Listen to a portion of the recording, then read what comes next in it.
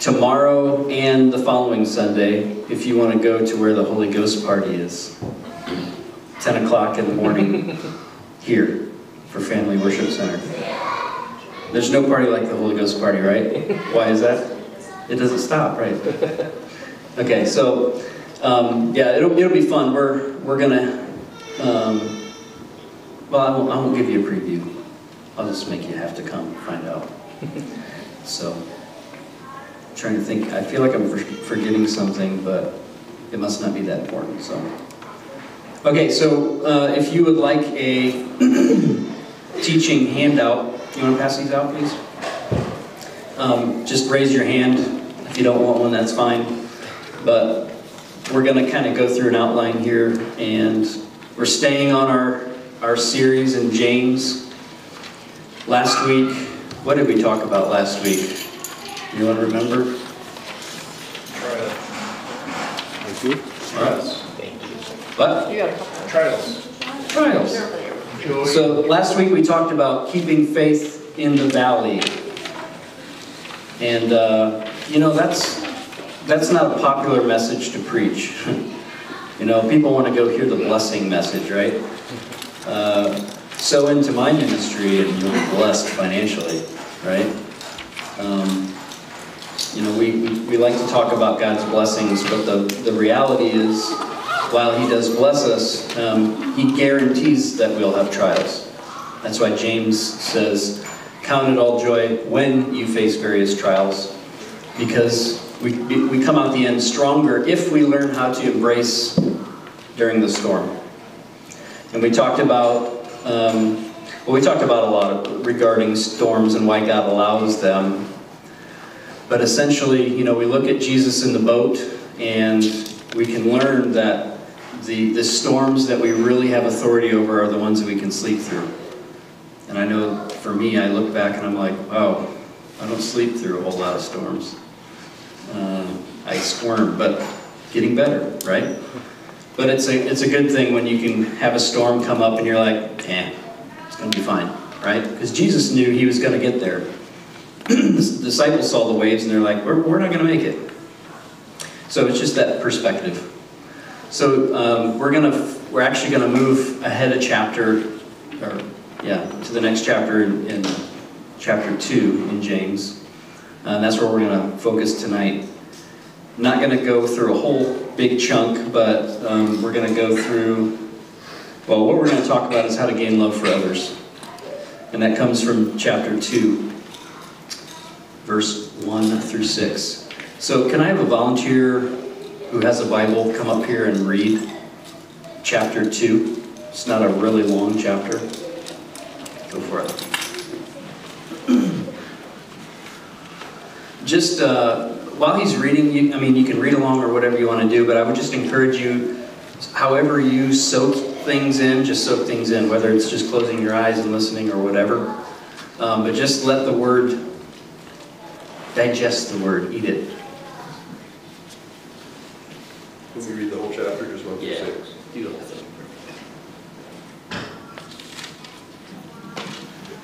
My brethren, do not hold your faith in our glorious Lord Jesus Christ with an attitude of personal favoritism. For if a man comes into your assembly with a gold ring and dressed in fine clothes, and there also comes in a poor man in dirty clothes, and you pay special attention to the one who is wearing the fine clothes, and say, you sit here in a good place, and you say to the poor man, you stand over there, or sit down by my footstool. Have you not made distinctions among yourselves, and become judges with evil motives? Listen, my beloved brethren, did not God choose the poor of this world to be rich in faith, and heirs of the kingdom which He promised to those who love Him? But you have dishonored the poor man. Is it not the rich who oppress you and personally drag you into court? Do they not blaspheme the fair name by which you have been called? If, however, you are fulfilling the royal law according to the Scripture, you shall love your neighbor as yourself. You are doing well. But if you show partiality, you are committing sin and are convicted by the laws as transgressors. For whoever keeps the whole law and yet stumbles in one point, he has become guilty of all. For he who said, do not commit adultery, also said, do not commit murder. Now if you do not commit adultery, but do not commit murder, you have become a transgressor of the law. But do commit murder, sorry. So speak and so act as those who are to be judged by the law of liberty.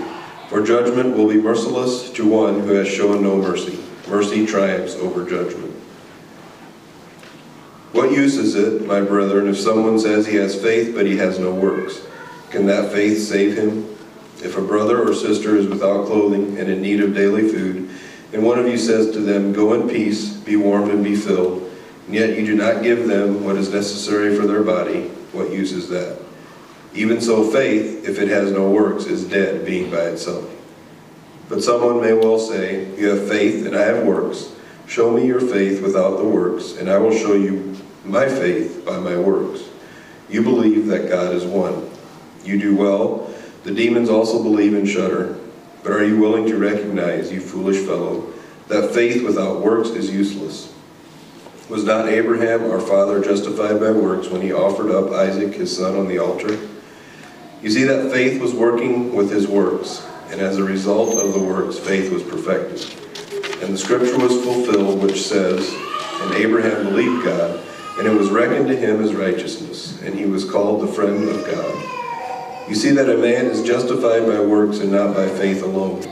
In the same way, was not Rahab the harlot also justified by works when she received the messengers and sent them out by another way?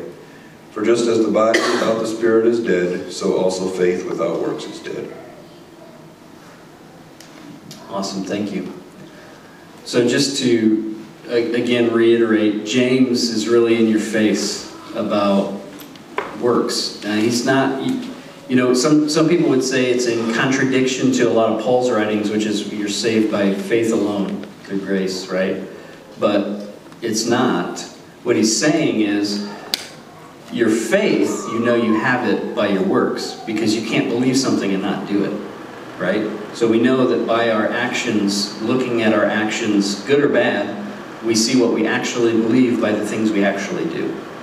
So he's not talking about being saved through your works.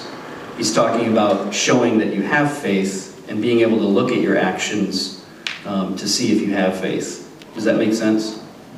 Okay, so we're talking about, really, what I could have called this is the least of these, right?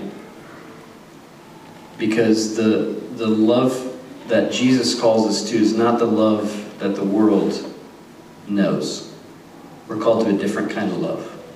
One that's unconditional, not conditional on the way we feel or the other person, what they do.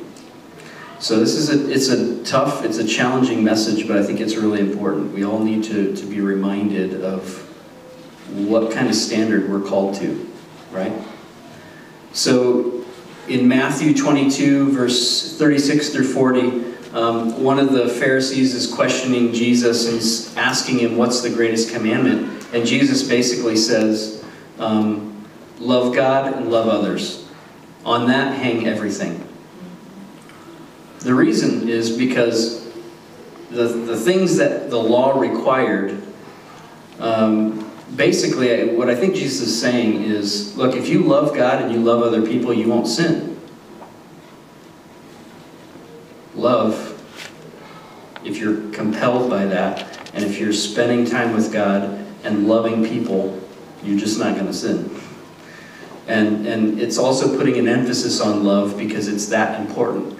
You know, a lot of people, not that we do get rewards in heaven. You know, Scripture talks about getting rewards for the things that we do. Not that the things we do don't matter. But I guarantee you when we get to heaven, Jesus is not going to say, no, you had good theology. Right? He's probably going to say something like, you did or didn't love well. Because again, if we get that right, all the other things fall into place. And so we see the greatest commandments are love, loving God and loving others. And then we also see in 1 Corinthians 13, which is the love chapter. And I think it's fair to say the Corinthian church, based on the way that Paul writes to them, you could say that they're kind of a charismatic church. They don't have any problem with the gifts of the Spirit. What Paul is basically telling the Corinthian church is, look, these gifts are great, But number one, if you don't love people, then who cares about the gifts? So if you have love, if you don't have love, you're nothing, is what he says, literally. And the other thing he's saying is, and when you do operate in the gifts, this is the proper way to do that. So the Corinthian church, I think, and it would again be fair to say, they would be quote-unquote charismatic with the gifts.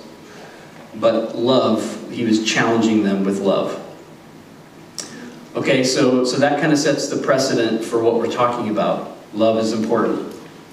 But we're going to talk about the people that are hard to love, because Scripture tells us it's not about the person that loves you back or that you get something from that's important to love.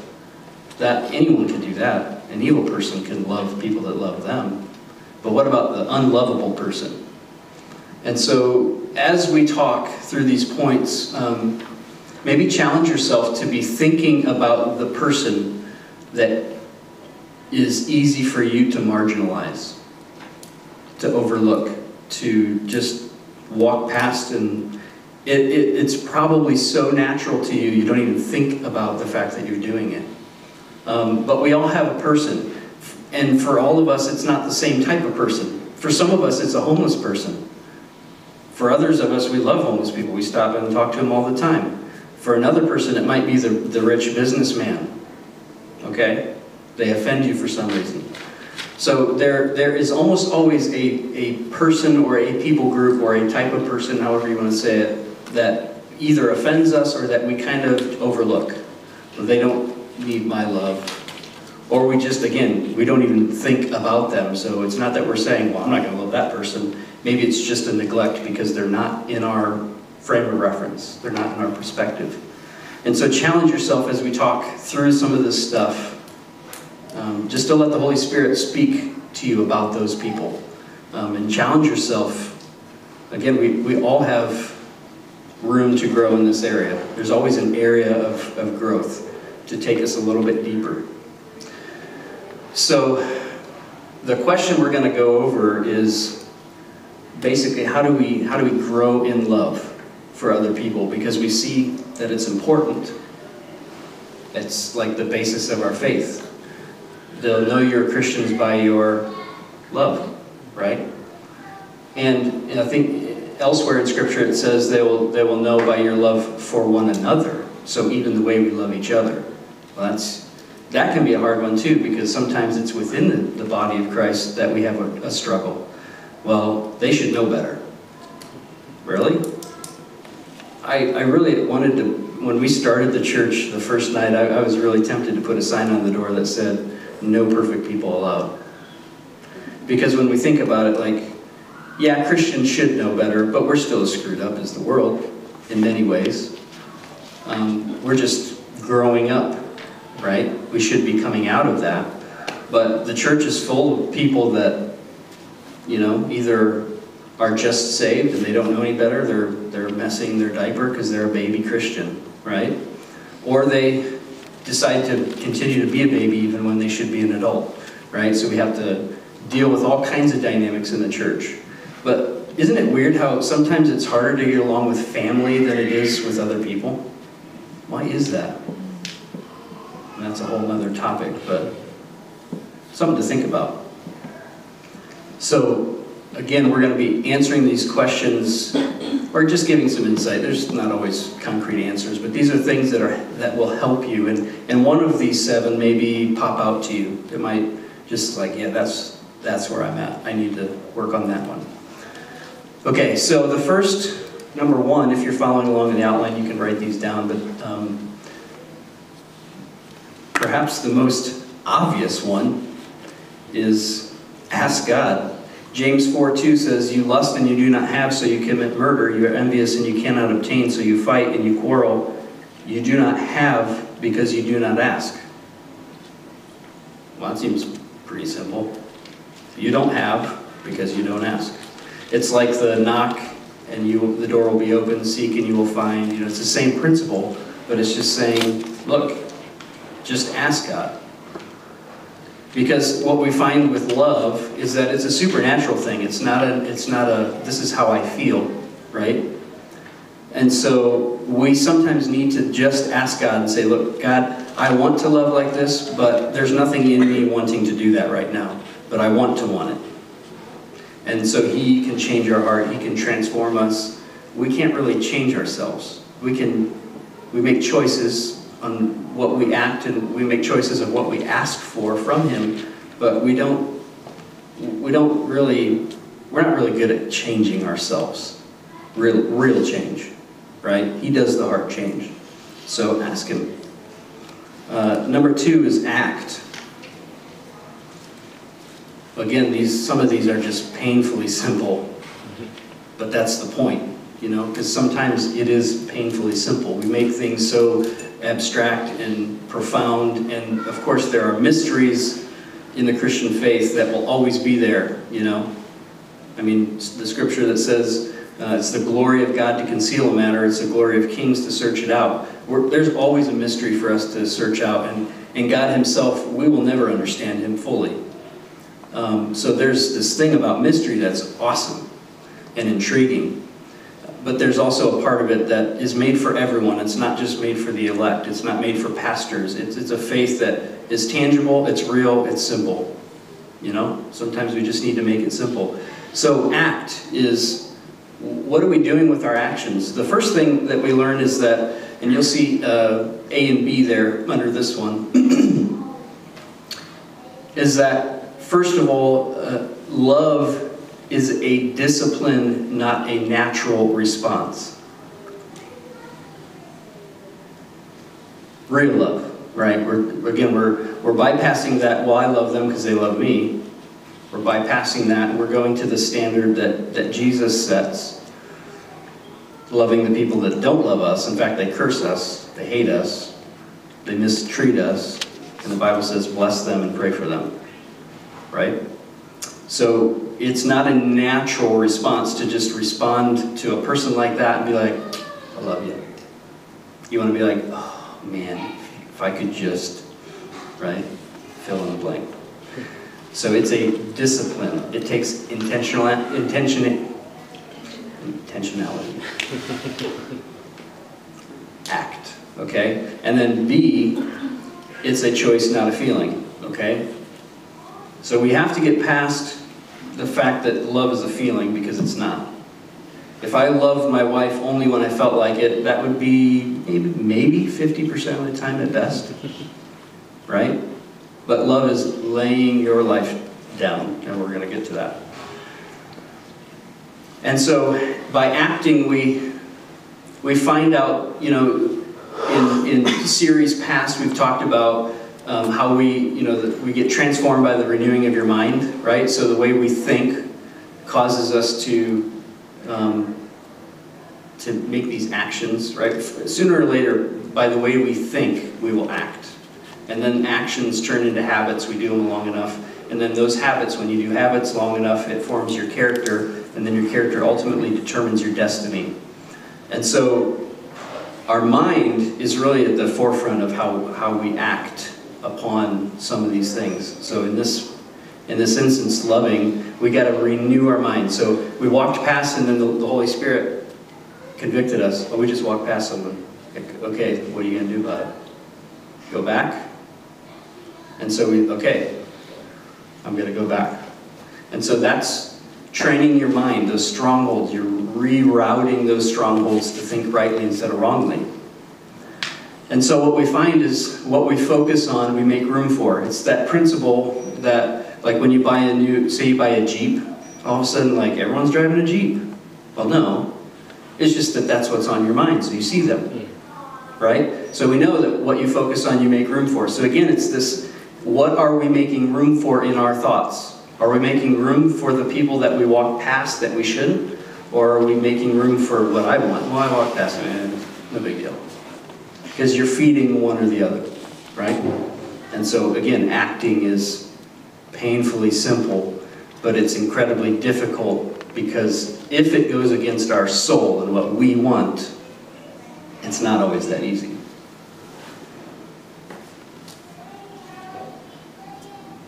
So I'm going to read that scripture that I referenced a couple times. Matthew 5, verse 43 through 48. You have heard that it was said, you shall love your neighbor and hate your enemy. But I say to you, love your enemies and pray for those that persecute you, so that you may be sons of the Father who is in heaven. For he causes his sun to rise on the evil and the good, and sends the rain on the righteous and the unrighteous. For if you love those who love you, what reward do you have? Do not even the tax collectors do the same? If you greet only your brothers, what more are you doing than others? Do not even the Gentiles do the same? Therefore you are to be perfect as your heavenly Father is perfect. Yikes. Perfect? Well, we know that love is perfect, whether we're perfect or not. Love is perfect. And so we are to love. And there's perfection in this love. Again, not the love that we get from someone else, but the love that we give, that we get nothing in return. Okay, so number 3, humble yourself. Again, painfully simple, but incredibly profound at the same time.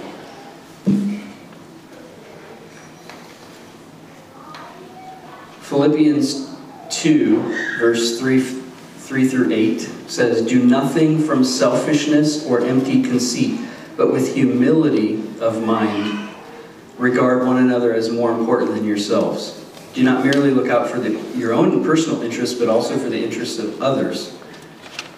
Have this attitude in yourselves, which was also in Christ Jesus, who, although he existed in the form of God, did not regard equality with God something to be grasped, but emptied himself, taking the form of a bondservant and being made in the likeness of men. Being found in appearance as a man, he humbled himself by becoming obedient to the point of death, even death on a cross. So we see that, Jesus is our example. He was God, and yet he limited himself to us and then died. And he gave everything that he was. He loved us so much he gave. And so we're to do the same thing. That may not mean a physical death, but it probably does mean a death to your soul and your ambitions and your will and your desires, and letting those die so that Christ can grow inside of you. But humbling yourself. There's something about, you either fall on the rock or the rock will fall on you. I'd rather fall on the rock, because the rock crushing you is not very fun. I've learned that. So we, again, pray and ask God, God, I need humility. That's a dangerous prayer. It's just like asking for patience. Then you get behind the slow person. Okay, number 4. Be an intentional, faithful friend to the least of these. Matthew 25, 34 through 40. Then the king will say to those on his right, come, you who are blessed of my Father, inherit the kingdom prepared for you from the foundation of the world. For I was hungry, and you gave me something to eat. I was thirsty, and you gave me something to drink. I was a stranger, and you invited me in. Naked, and you clothed me. I was sick, and you visited me. I was in prison, and you came to me. Interesting. Then the righteous will answer, Lord, when did we see you hungry and feed you, or thirsty and give you something to drink?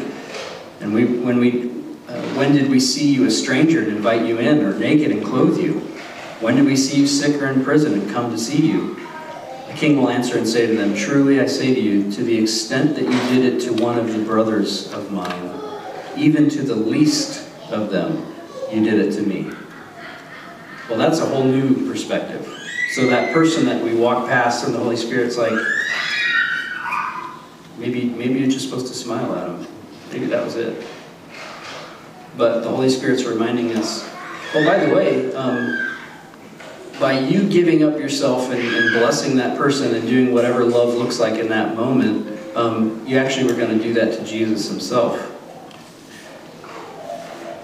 So it's not that we do it so that we get, but there's a blessing in like realizing, wow, when I do something to the least of these, I do it to him. I mean, that's what his word says. Wow. So here's a question. It's rhetorical. How many friends do you have? from which you get absolutely nothing in return. They're not super popular, so you don't get like popularity status for being friends with them. They're not funny or fun to be around. You get nothing from them there. They don't smell good, so you don't, like, their aroma isn't pleasing. How many people are you friends with that actually, it's not even that you don't get anything from them, but it's actually hard to be around them? Because those are the people that Jesus was friends with, the sinners, right? That's why he got called a sinner and a drunkard. And so just, again, just something to ponder. Who are we pouring our life out for? People that give us something in return, or people that have nothing to give us? Nothing. I'm not talking about money, obviously. Just, we live in a self-centered, selfish culture, and I personally am a product of that. And I've had to fight and fight and fight against that, because my culture says, have it your way. Was that McDonald's or something? I don't know. Burger King. Burger King.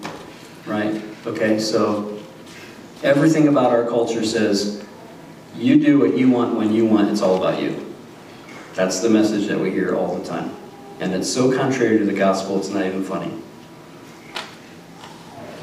Number 5, examine your heart. Jeremiah 17:9 says, the heart is sick and deceitful above all things. Who can know it? So again, it's that we walk past this person, the least of these.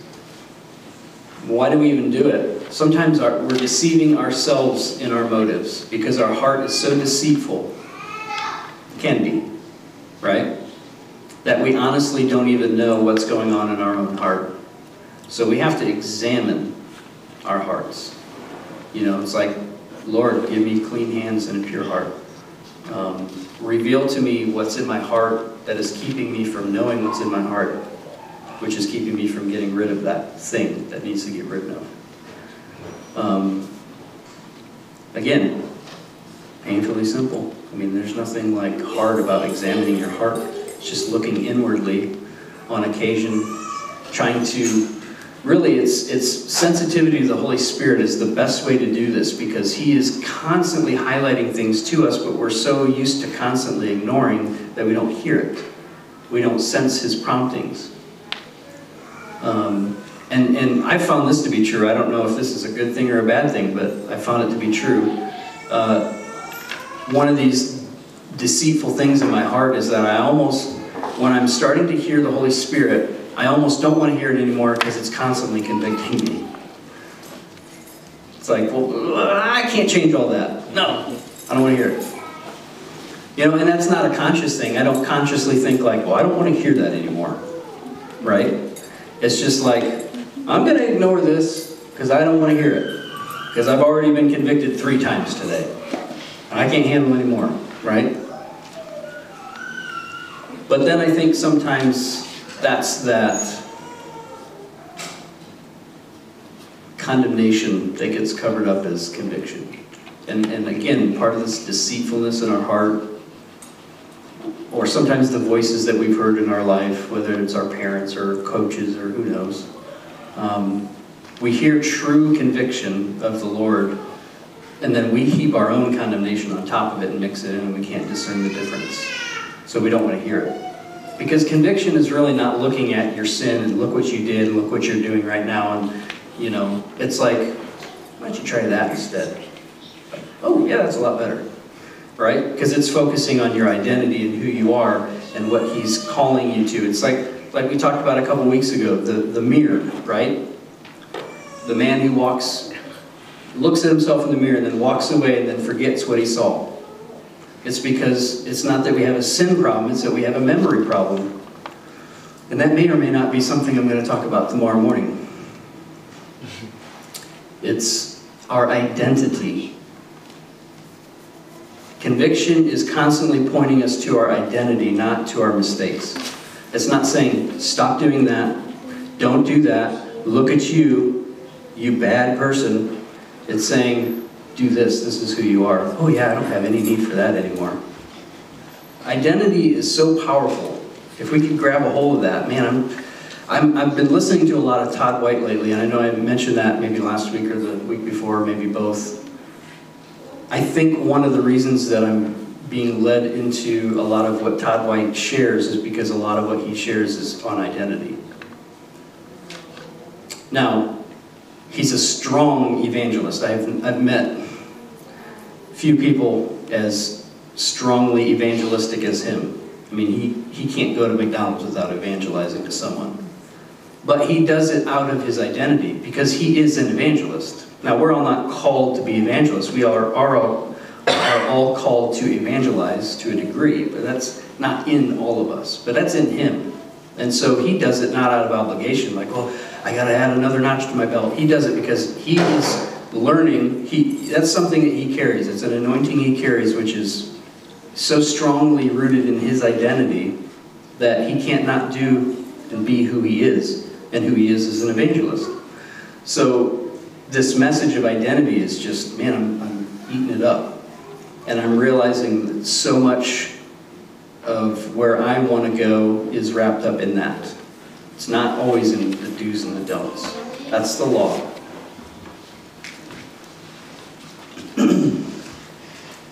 Okay, number 6. Oh, here's a good one you want to hear. This preaches real well. Die to yourself.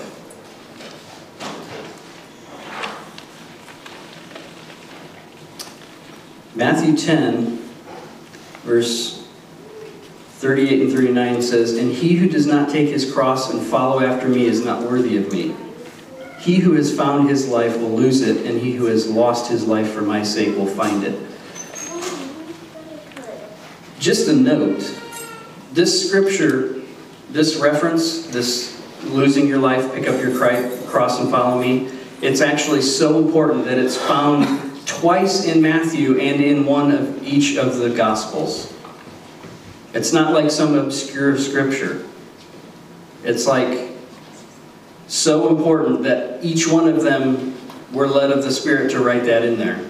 Oh yeah, by the way, pick up your cross and follow me. And I don't know if it's not in every reference, but in some of the references it says, pick up your cross daily and follow me. Because it's not a salvation mentality which says, okay, I'm saved, my old life is dead. It's, okay, old me is wanting to creep up, and we're cutting it off and putting it on the cross. Then old me is wanting to creep up, and cutting it off, putting it on the cross, until it's not a problem anymore. So it's a daily walk of becoming more and more and more completely given over to him. You know, I'm thinking out loud here, which is kind of dangerous, but if everything demonic is only a counterfeit, what's the real of demon possession? It's Holy Spirit possession. So if we think of people that are demon possessed as like, they do things that they don't even know they're doing, right? I mean, that's kind of what you think of when you think of a demon-possessed person. They're not in their right mind. Well, we shouldn't be in our right mind with the Holy Spirit. We should be so possessed by him that we do things that aren't who we are in our flesh, but they're who we are in our new creation. Just a thought. So get possessed.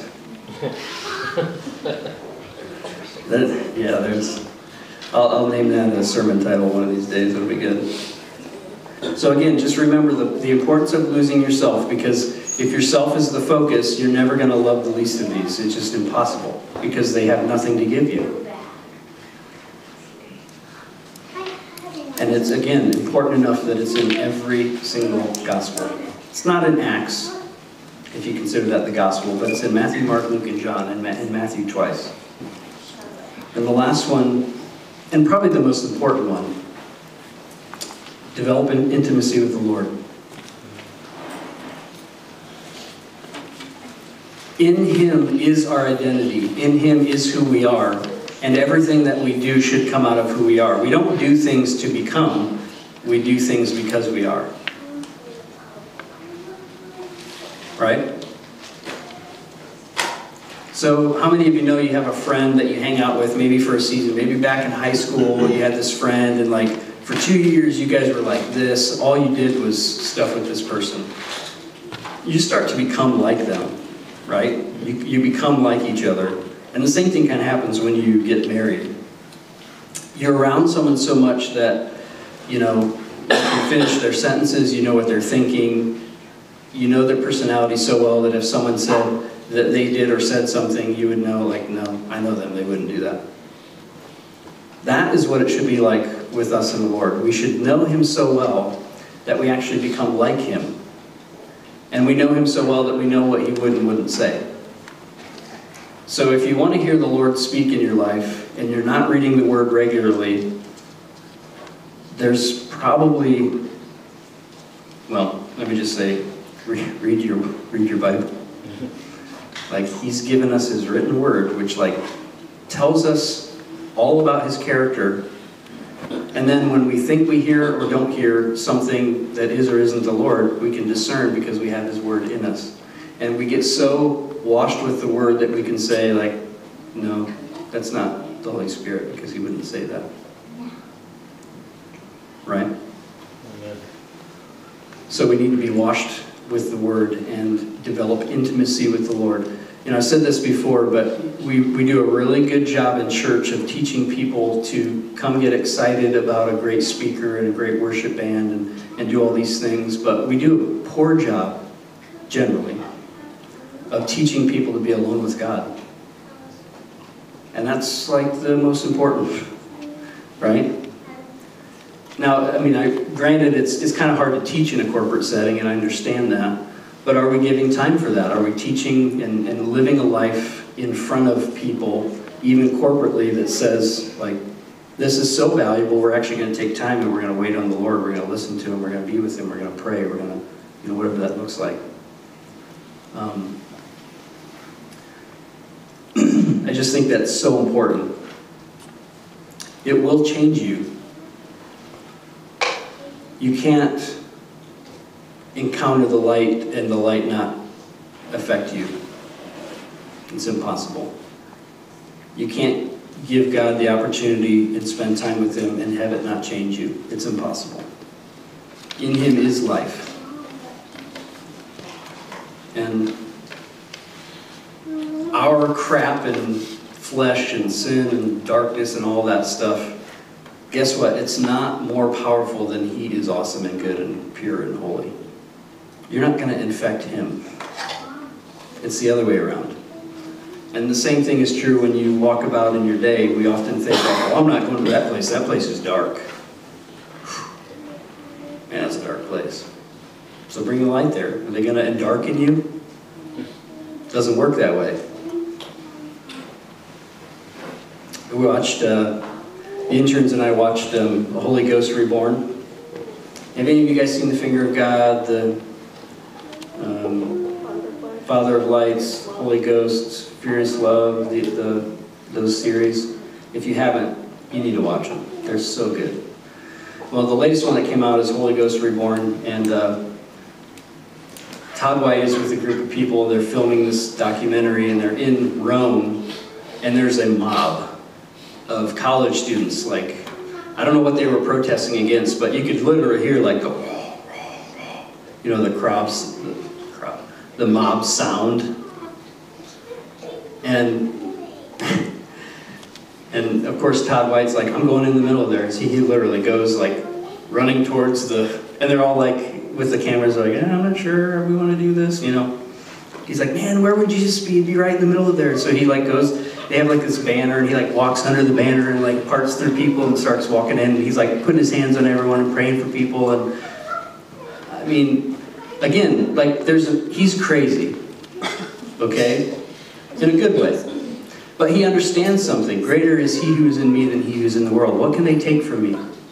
They have nothing to take from me. And he even literally said, what's the worst that could happen? If they punch me, I don't care, I'm going in there.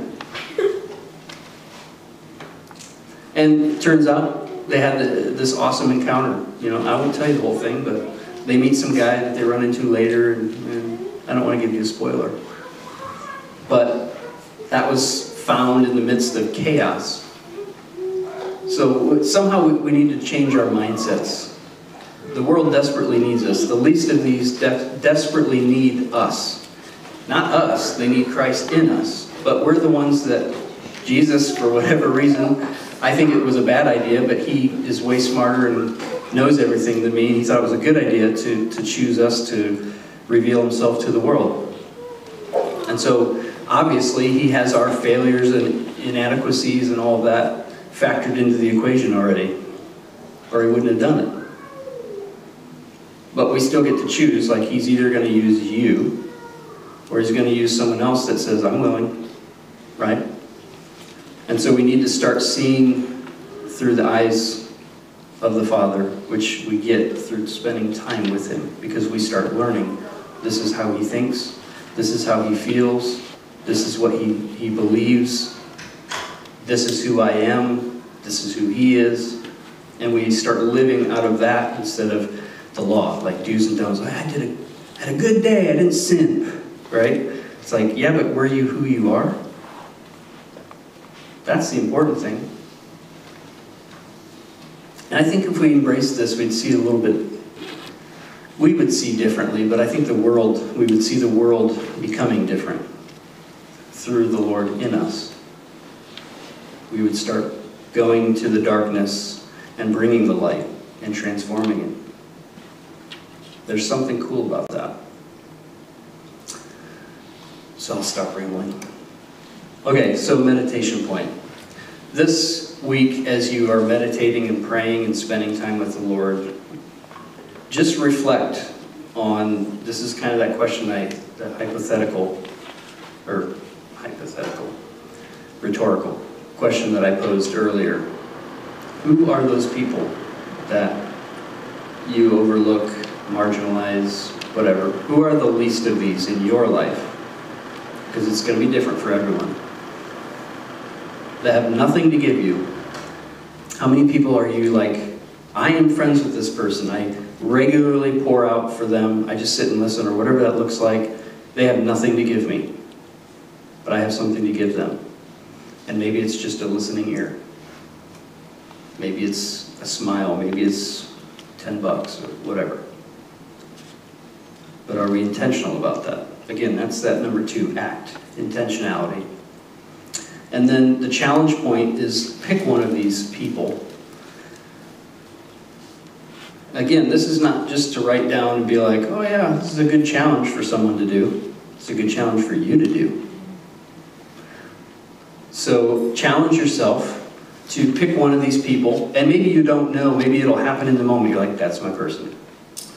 But decide ahead of time that this week you're going to pick someone and you're going to randomly and extravagantly bless them. So we talked about our life, giving up our life. You know, Christ loved us so much that he gave. So we should do the same. And I'm not saying that it's necessarily like financially or whatever, but if it is financially, be extravagant about it. Do something that blows them away, that says, okay, you're not normal. What's wrong with you? Oh yeah, I'm not normal actually. I have the Holy Spirit in me. You don't have to be weird about it, but let's be extravagant in our love and in our blessing. So pick this person. It may already be in your head. You may already know who it is. It may come throughout the week, but if you pray about it, guarantee the Lord will give you someone to do this for. And just set your heart to bless them. You know, sometimes we see people on the street and we want to impact them, but we handicap ourselves because we're like, well, I didn't hear the Lord tell me what to say or do. Does he need to tell you what to say or do? Like if some homeless guy is sitting on the street corner, like, you don't have to have a word of knowledge for him. You don't have to heal him of every disease he's ever had. Maybe the Lord is like, just love the guy. Look at all the 50 million other people that walk by him and don't even look at him, or maybe they throw some money at him. Like, maybe you just sit with him, ask him questions. You know, treat him like a human being. That you would ask someone that you could get something from about themselves, right? So, don't get hung up on, like, needing to know. I mean, yeah, Jesus only did what he saw the Father doing. And so I'm not like discounting the importance of being in the Spirit and being led of the Spirit in what you do and don't do. That's huge. But sometimes we're waiting on God to do something He's told us to do. And so sometimes telling us to do that is like, oh, I already told you in Scripture to feed the homeless and to love the widows and the orphans and take care of them, and I don't need to tell you to do that, right? Again, I'm not pushing a performance mentality. I'm just trying to give you freedom to just like love people. Sometimes there's so much power just in that alone. So,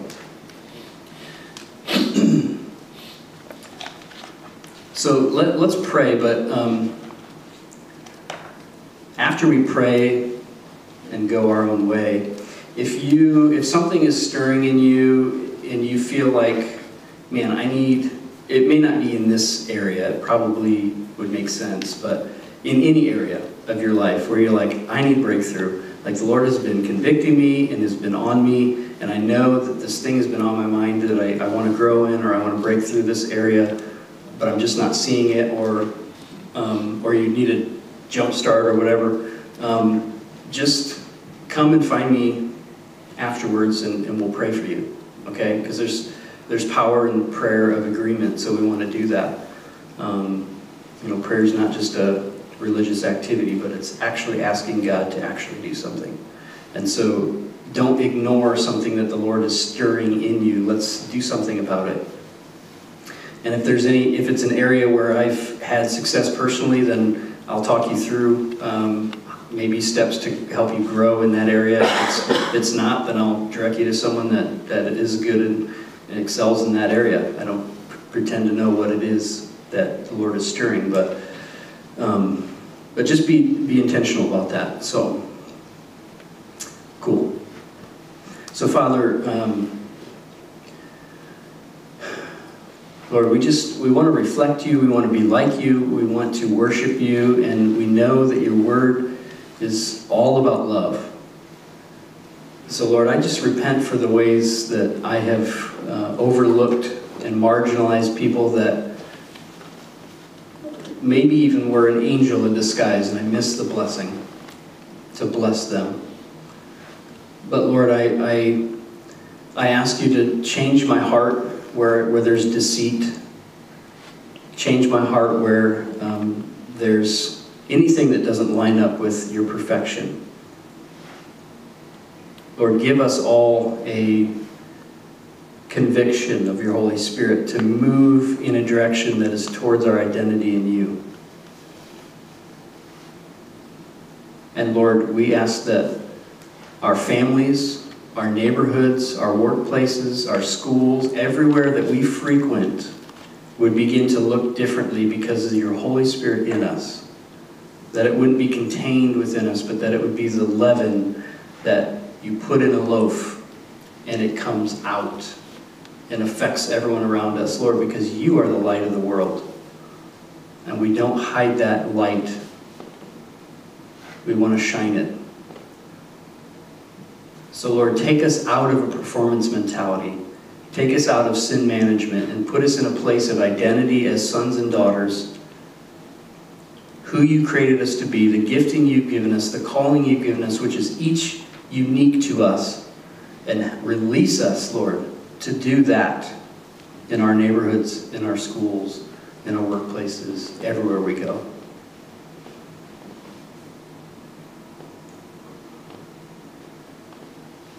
Let us walk in the freedom and the truth that is your perfect love. And help us fear you and nothing else.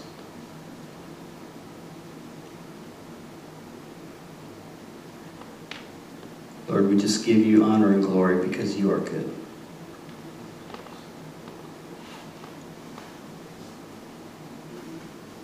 And Lord, just forgive us where we've made it about us when it's really about you.